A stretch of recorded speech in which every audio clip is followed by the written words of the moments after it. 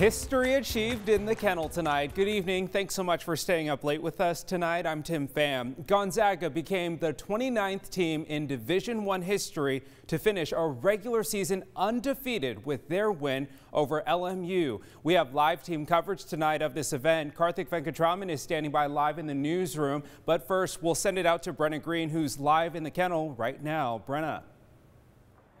Tim, no 2017 deja vu here in the kennel. Gonzaga came out and for the most part didn't have much of an issue with LMU. Karthik is going to have more on the game tonight, but first we're going to show you what it looked like here when the buzzer sounded. Let me tell you, it did not look like this team had just completed an undefeated regular season. Zero hoopla, zero celebrating, nothing. There was no senior day speeches, no cutting down of the nets, no trophy presentation.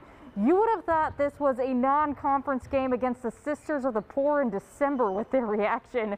There was just nothing happening. Mark Few said post-game they decided to handle it that way simply because there was no one in the stands. It didn't feel right to treat it like a celebration. However, post-game, both Few and Corey Kispert acknowledged how special this moment was. Corey's answer of if he would have thought as the season started that this team could go undefeated may surprise you.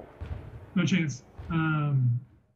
Definitely kept that thought in way back part of my mind, tried to block it out. And, you know, as we started winning games, it definitely dawned on me that we had something special going. But I mean, there's so many things kind of working against us, just different teams, you know, their health, you know, our own personal health, nobody in the stands, kind of low energy. It snows all the time here, so it's pretty dark and dreary a lot. So there were a lot of things that we could have used to, you know, as an excuse, but we pulled through and fought every single night and it worked out. We've never done it here in this program. And I know I've said this before, but it's getting harder and harder to find something that's never been done in this program. There's very few things left. So for this group to be able to notch that is amazing. And when you factor in, they didn't have the kennel to rely on at all, to me is just remarkable. Gonzaga also broke a program record tonight, notching their 51st straight home win. The previous record was 50 straight home wins. They also broke an AP poll record. In 1972, UCLA went 20 straight games, beating teams by double digits as a #1 seed. Gonzaga notched their 21st straight game of defeating teams as a #1 team by double digits tonight. So just another little bit of history here in the kennel. We'll send it over to Karthik Venkatraman now with more on this contest. Hey, yeah, Brenna, you know, everything was going well in this game for GU as they ended up winning by that big margin.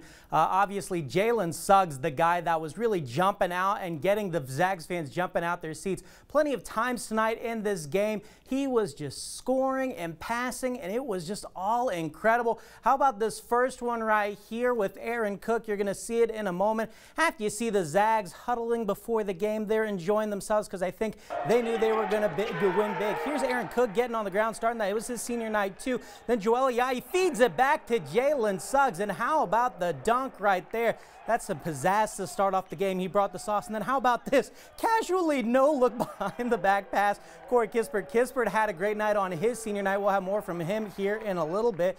And then how about this from Suggs? The defensive play saves the ball from going out of bounds. Gets it to Drew Timme ahead of the pack for the dunk. That's just greatness once again. How about Suggs right here?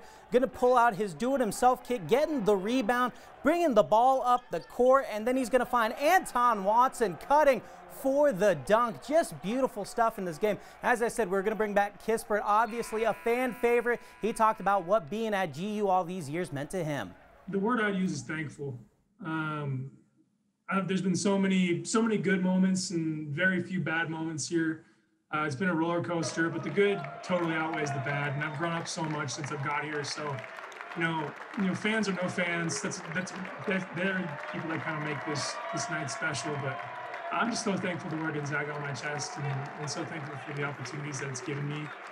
Because I definitely wouldn't be the same person if I hadn't come here. And I've grown up a ton since I've been in Spokane.